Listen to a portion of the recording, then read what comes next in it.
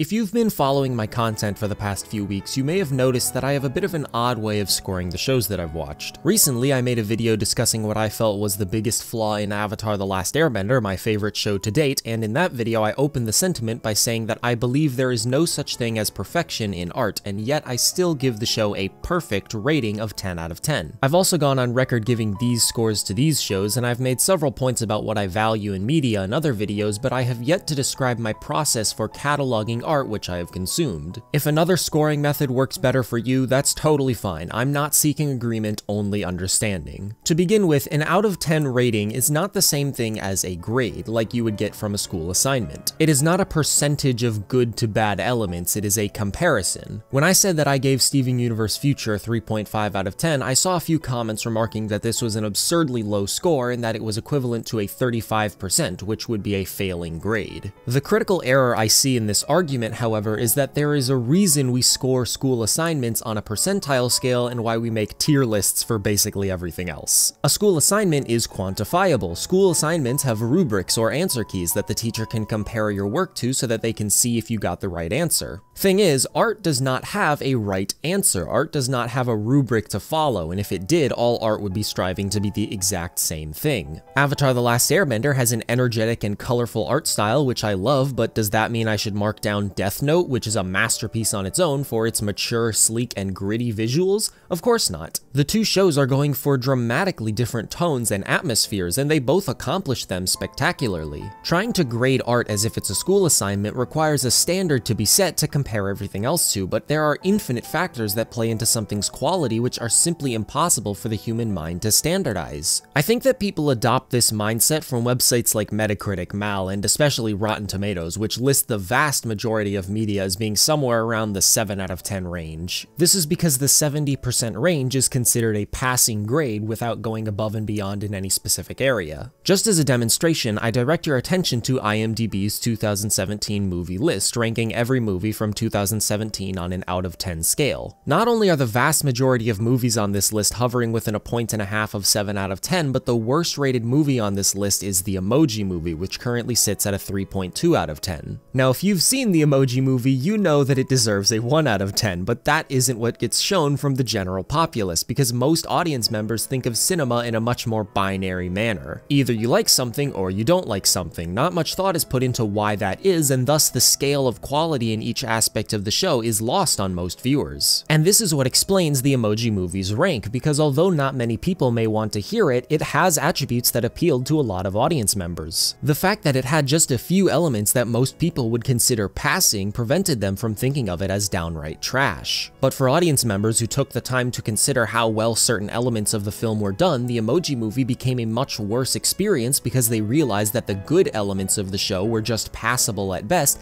and the not good elements were insultingly atrocious at worst. By the way, I know that websites like these also give critic scores, which are usually better in this regard, but they aren't even the scores that get shown as prevalently, despite the fact that they should theoretically be the only scores that get shown at all. So what is so different about my way of scoring shows that I can give Steven Universe Future a comparable score to what IMDb gave the Emoji Movie? Simply put, I am ranking shows rather than rating them. When I make an observation about something I just watched, I am contextualizing that observation by way of comparing and contrasting it to other observations I've made of similar and different media in the past. So for example, when I watch the Emoji Movie and I see this guy's phone regenerate all of the data it had lost because he stopped the deleting process right before it was about to delete his Messages app and thus save all the emojis who had been deleted up until then, I compare how that scene makes the opposite of sense to how, for example, Death Note's ending makes perfect sense, which allowed it to be emotionally powerful, and then I go back to the Emoji Movie and think,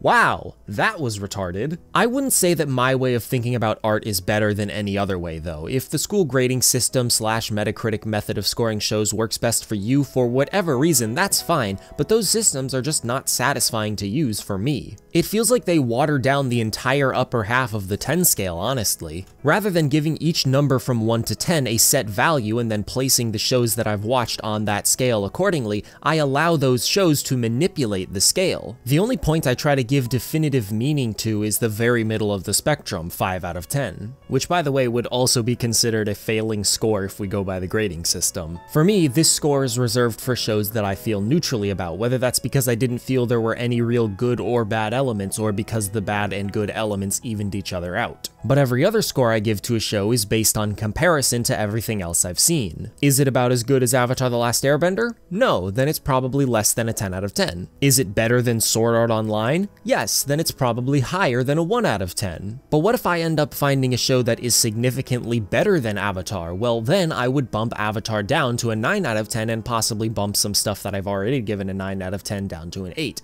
vice versa for the opposite end of the scale. While I have hopefully been able to describe the advantages to using this comparison system over the standardization system, you may have caught on to the one flaw with this method, and that is that ranking anything with any level of definitiveness takes fucking forever. And this is the main reason that I completely understand not wanting to use this system. Not everyone wants to think nonstop about the media they've consumed, they just want to find good shit and avoid bad shit. But I am quite frankly incapable of not committing exorbitant amounts of time to thinking about why I think this thing is great, and why this thing sucks, and why I think this thing used to be great and now it sucks. Until I am able to categorize my thoughts about something and be able to explain them lexically, I usually never stop thinking about those things because I'm terrified of forgetting about them. This is of course why my channel exists. It's nothing more than a hub of me attempting to convey the thoughts in my brain in a way that other people can understand, and I usually sound like a complete idiot when I am unable to do so. Take for instance my video entitled Where's the Passion, in which I talked about how the show Keep Your Hands Off Izuken has passion, which I value, and how shows like Demon Slayer do not. What I failed to do in that video, however, was explain what I even meant by passion, and to be honest, I still don't really know. After hours of reading comments arguing with me and going over my own points in my head, I came to the conclusion that passion in a TV show is how much that show feels like it's made for me, or any other type of person specifically. But that doesn't really line up with what most people think of when they think of passion, and it certainly doesn't line up with the dictionary definition, and it doesn't even describe exactly what I felt was present in Izuken and what was absent in Demon Slayer. I have yet to put words to what I called passion in that video, and until I do, I will never be able to fully describe why anyone who is a creative of any kind needs to watch Izuken yesterday. I want to be able to communicate what I'm thinking as accurately as possible, and that is why I'm always turning over the same ideas in my head, and indeed why I score shows the way I do. And so, to answer the title question, I can best describe a 10 out of 10 show as one which evokes such powerful emotions out of me that I unironically enjoy returning to it, thinking about my experience with it,